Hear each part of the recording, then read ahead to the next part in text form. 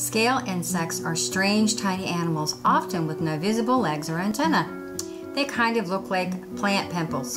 Cochineal scales live on prickly pear and cover their wee bodies in a white, fluffy wax. Why are these little insects so red under all that fluff?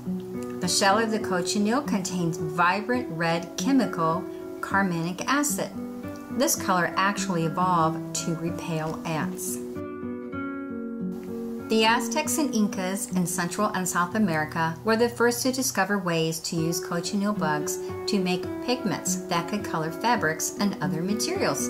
This dye was once so highly prized that bags of the dried bugs were used as currency. The Spaniards who colonized these areas in the 1500s took the cochineal process back to Europe.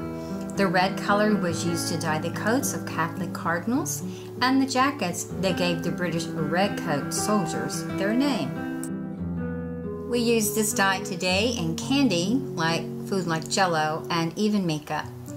If the list of ingredients on a product lists carmine or carminic acid, it was made from the cochineal insect.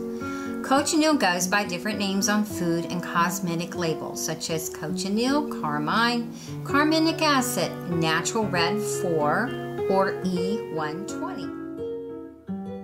Carminic acid is pH dependent. pH is a measure of hydrogen ion concentration, a measure of the acidity or alkalinity of a solution.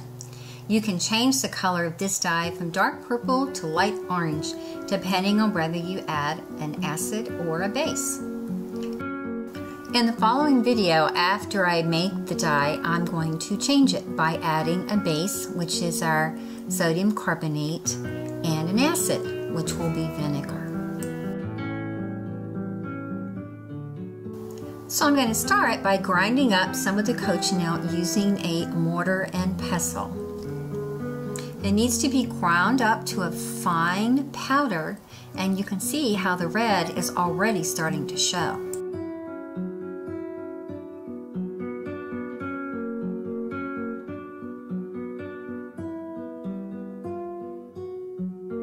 Next, I'm going to add some water in order to make our dye more liquid.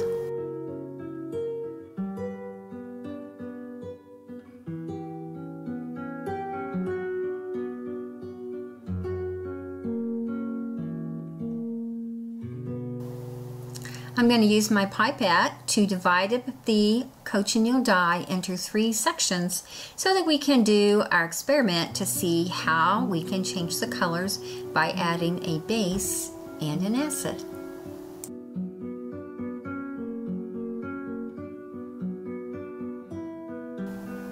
So I'm going to make a little extra of the red by adding some more water, and then I'm going to drop some on the paper towel on the side. I want you to check later on to see if that red is still a bright red. So our first experiment is going to be adding vinegar to the cochineal, and you can see what happens right away. So what color did it change? Right, that's an orange, and I'm going to drop some on the side so you can see on the white paper towel what that orange color looks like. In the third section, I'm going to add this sodium carbonate and look to see what happens. What color did I make? It's a beautiful purple, isn't it? I'm going to drop some on the side so you can see how it looks.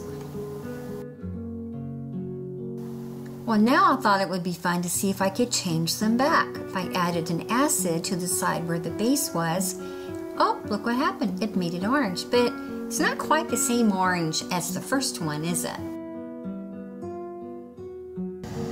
So then I decided to go back and add the sodium carbonate to the side where it had the acid in. What happened? We get purple again. Is it quite the same? Is it the same as the first purple, or just a little bit different? So I could keep mixing and experimenting and coming up with all kinds of oranges and purples and reds, and that's kind of what I did. And this is some fabric that I dyed with the cochineal colors that I made, and then I turned it into a pillow.